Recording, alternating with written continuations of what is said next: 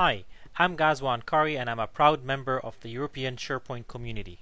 In this video, you will learn how to import term sets from a comma-delimited file into SharePoint 2013. It's a two-step process. The first step is to create a comma-delimited file with all your terms.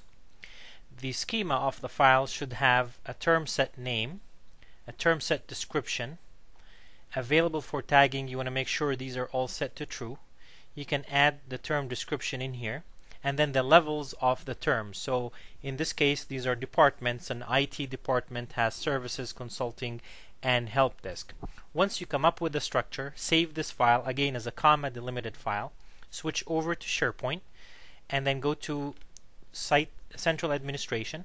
Within Central Administration, go to Application Management, Manage Service Applications.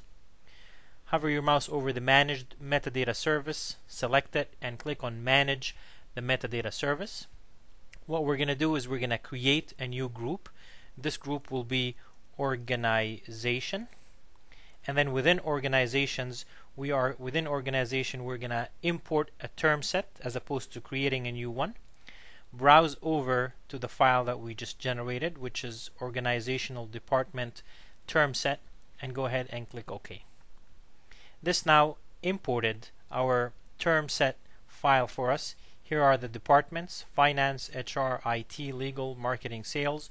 And if you recall, our IT term had consulting, help desk, and services as subterms within it. This concludes this video. Hope this was helpful.